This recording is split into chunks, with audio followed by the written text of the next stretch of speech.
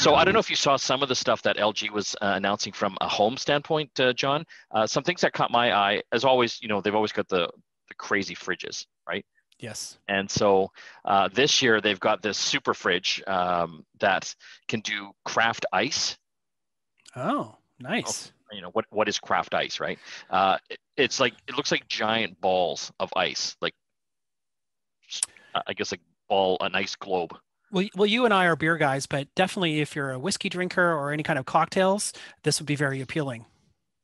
Apparently, when they're in that, I guess, format, a circular instead of a square, they don't melt as quickly either. That's right. So they don't water down your drink. Yeah. So yeah. So what is that worth to you, right? Well, the thing is that people do spend a lot of money on special gadgets to do that in their freezer, right? And the thing is, it only can make one or maybe four at a time.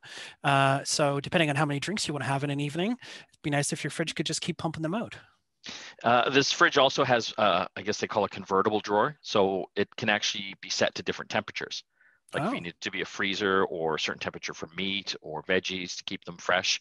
So that's one aspect. And they even have, fridge that can be opened with your voice. Opened, yeah. Do we need that? I don't know. Open sesame? Yeah. And it also disinfects with UV lighting. Oh, that's kind of cool. Yeah. So in the water dispenser. Okay. Right.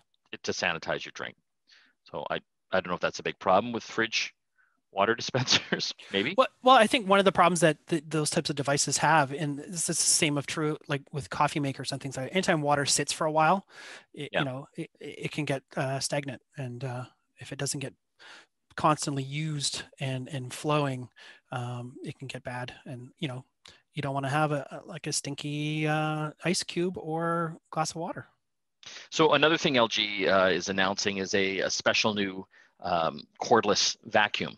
So there's different types of vacuums, obviously, that are popular now.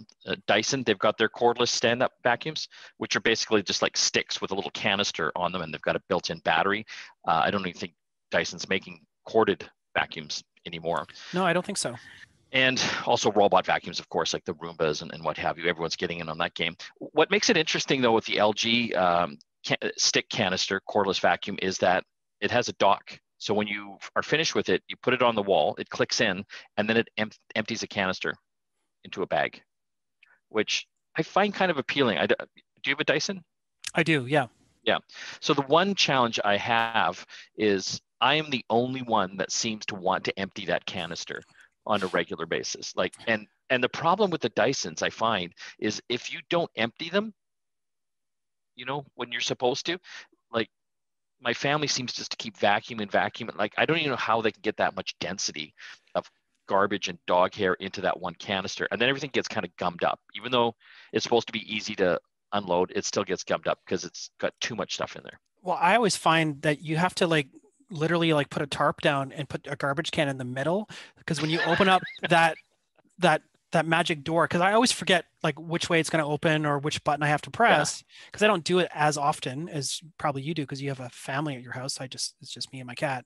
Yeah. But you do that, and then it's this reverse mushroom cloud of dust comes out of the bottom. Oh, I don't even do that anymore because yes, that was a nightmare. I just go straight to the curbside garbage can I have.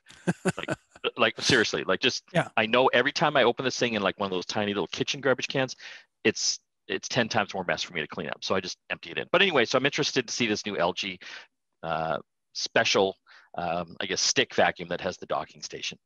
Every day we'll have new and fresh CES updates, so make sure you hit the like and subscribe buttons. And also don't forget the little bell icon. That'll give you a notification of the next time we post a video, which will be pretty regularly during CES and even beyond.